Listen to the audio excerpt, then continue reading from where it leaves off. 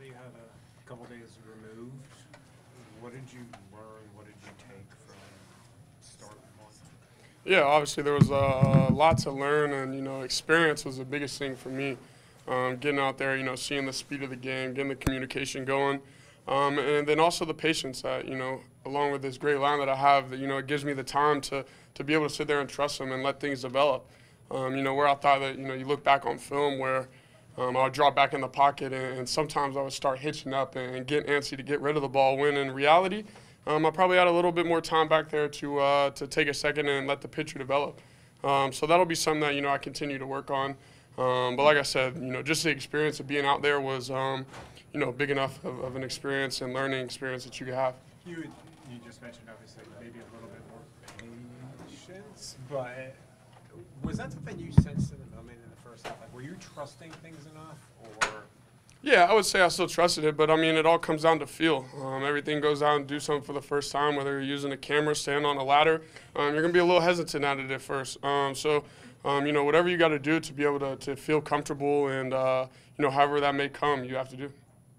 Coach Ragone's been in basically the same situation you're in. How has he used his experience to help you navigate all this? Yeah, I know, like you guys said, Coach TJ was kind of in the same situation. So, I've talked to both of those guys a lot since the time I've been here. Like Coach Ragone said, Coach Rag says all the time, he wants to give us all the tips and tricks and tools that got him out of the league to keep us in the league. So whether that's from your drop, your preparation, your film work, whatever it may be, those are the things that we take into consideration, obviously, when going into preparation and everything that we do to help us better ourselves. Is there anything that he's told you from his experience that's really resonated with you? Yeah, other than just go out there and play, don't run slow. I know he was a little slower on the running side. Just be faster than him. But no, just go out there and play ball, play your game. Don't ever try to be someone you're not or something you're not, which is what he harps on us all the time, especially right there around game day. Just go out there and let it fly. Do you appreciate that he's willing to sort of open that vein up to help you guys? Because that can't be easy necessarily for him to relive that. Yeah. No, definitely, for sure. For some people, sometimes their time in the league, unfortunately, is cut short. And sometimes they do come back into coaching. And, for some people that, they might not like the league, and then some people they want to better and help others. So to have a guy like Coach Rags to, and TJ to help us, understand of what they did wrong and where they went wrong in their career to help us stay in it, I can be all but thankful for that. What was one thing maybe that surprised you about your first start? Just, I don't know, was it the pace or something from that game that you kind of just weren't expecting or was different compared to college? There's not much different other than the speed of the game, and obviously things happen a lot faster. At the end of the day, you put the football down, it's still pigskin, it's still leather, it's still 11 on 11. Schemes might be a little different. People might be a little bigger, faster, taller, stronger. But at the end of the day, it's just football and just going out there and play. Like I talked about earlier in the week, as long as you're prepared and whatever you're doing, I think you're going to be good. You mentioned the comfortability that you were trying to find.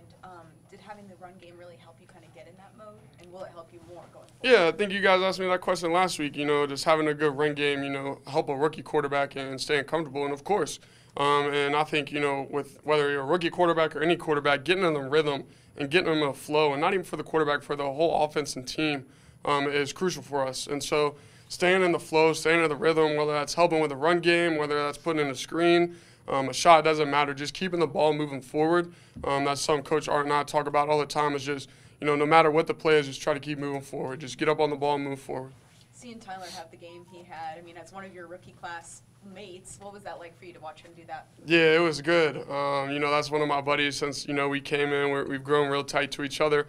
I just saw, he kind of ran a little far off to nowhere when he scored on his first one. I was like, Tyler, where are you going? Like, let's celebrate. Because that was my first time I'd seen anyone in the end zone on the field. So I was trying to celebrate with him.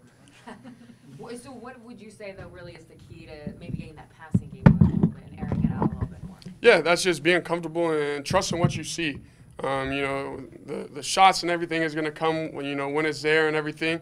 But just being comfortable within the pocket, trusting that those guys are going to give you enough time to let the play develop, and then that those guys on the back end are going to win their routes, win their matchups, and go to work. Did you feel a difference in the pocket? Because Coach Smith talked about in college maybe that the pockets are kind of a little bit cleaner, just because the guys are really able to hold the guys. Whereas in the NFL, there's some guy coming at you at some point, no matter what. Did you feel a difference? Sometimes, it might be a little vice versa. I didn't have I respect my O-line back in Cincinnati. I love all them boys from all my years. But I definitely didn't have an Alabama O-line at Cincinnati. Why I said that, I think I might have sped up a little bit more in this game and wanted to get to the next read and wanted to get to the hitch up was because, I felt like in, the past couple of years I've been, whether it's like one read and 1A and then you're out, where now, like I said, I have a great O-line who's able to be back there and give me enough time to where I can just be comfortable and let things develop and let things play out. What are some of the things you see when you're looking at the Ravens defense? Yeah, they're big up front, big and long up front, and they rotate in the linebackers pretty well. And then their DBs are long and lengthy and like to stick on guys. We just really have to go out there and play our game and just play smash mouth football. How does Roquan play for the middle linebacker? Yeah, good. Like I said, he's a long, lanky player, likes to fill the gaps, shoot through the A gaps. I know our guys up front are going to have, a good time with him. And then, when our backs get matched up on them, I like our backs over anyone. So, I'm excited to get out there and play on Saturday. And obviously, it's the second game, so second team I get to see live. This might sound a little weird, but I know I watched him practice. It seems like you duck your head down for a half second. Do you know you do that? Is that? You're talking right before, Yeah. when we're in the huddle? No, when you drop back, it looks like when you were when you're I think it was when Oh, you yeah. When I go through my progression. So when we're out here in these, whether it's a walkthrough or jog through days, just going through my progressions and I'm not gonna say it started in fall camp, but it's just to let myself know and then ultimately to let the coaches know that boom, this is where I'm gonna go with the ball. Okay, boom, I'm gonna progress. Boom, that's where I'm going with the ball. So that's just kind of in my head how I work through my progressions when we do have a progression read and just let them know that those guys see it too because all those guys in there, whether offense or defense, they make fun of me for it because I've done it since the day I got here. So they'll make fun of me, but I just keep continuing to do it just to help with my mental reads. So that's just a practice thing for you. Yeah, it's just a practice. It's just like no different than if I were going to throw it, in practice. Instead of me throwing it, I'm just letting them know it's coming. You mentioned the time in the pocket and how that was kind of an adjustment for you this week. Do you feel like it's going to be a natural progression to be in those situations a little bit better just because now you're like, okay, now I kind of know what I'm facing in a game situation? Yeah, obviously, nothing's going to be natural and everything's got to come with reps and practice and all. And then again, we're playing a different team. It could be obviously a completely different up 3-4 front, and completely different players. So, they could be, way better than the Saints or, they could be way worse. It doesn't matter how it is. You're getting new people every single week. So you kind of just have to adjust on the fly. But just in the back of your head, hey, just be comfortable back here. You don't have to rush.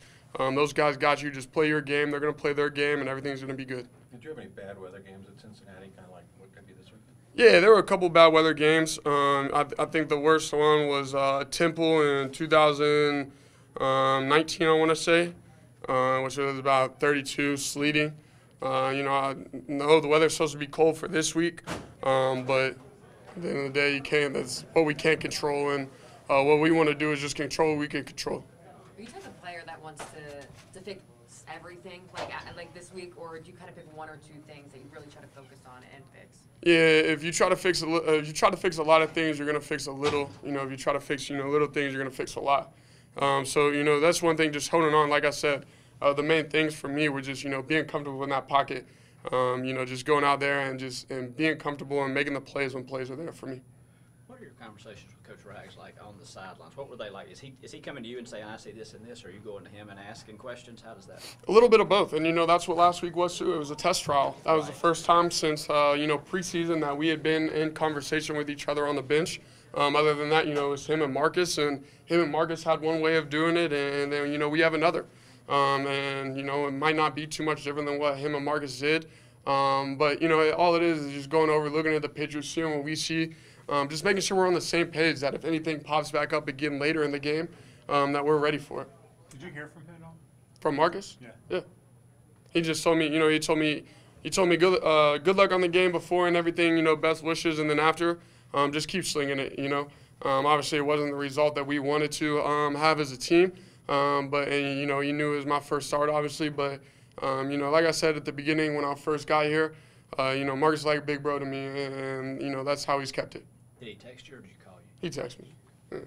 Drake told me that you guys have a Secret Santa thing going on between the rooms, and in the receiver room, the minimum is like $500. Do you guys have that going on in the quarterback room? And what's well, I guess there's only two of you. Yeah. It's not a secret. Yeah. Yeah. No, it wouldn't be so much of a secret. Yeah, I know. you guys doing anything? I know Rags in London are pressing hard for some gifts. You know, me and Marcus obviously, you know, didn't really talk about it, and then, you know, me and Logan haven't talked about it much. But you know, we got to take care of the big guys up front, and then apparently Coach London and Coach Rags want a little something on top too. So we'll have to see what we can do for them. Wait, so all right, like this would not have fallen on you 2 weeks ago potentially to have to buy the O-line stuff. No, I was still buying the line were? stuff. Yeah, as you know, the leader I am and the quarterback, I was just gonna go ahead and get them all stuff. So. Does it change the gift now that you're the starting quarterback? Oh no, it doesn't Same, change the okay. gift because the bank account getting changed from 2 weeks ago to now. So it's gonna stay the same for a little while. So what kind of gift giver are you? Like a practical one? Are you a flashy one? I try to think about what they would want and what they would, you know, kind of like, and not just, you know, be like, oh, thank you. And so, you know, hopefully, you know, obviously it's my first year, so you know, hopefully I'll get a couple OKs and a couple, hey, thanks, Daz, and you know, we'll keep it at that and chalk it up for next year. But we'll see. Is this your first Christmas as a dad, or no? Have you had a Second Is it Christmas, yeah. So.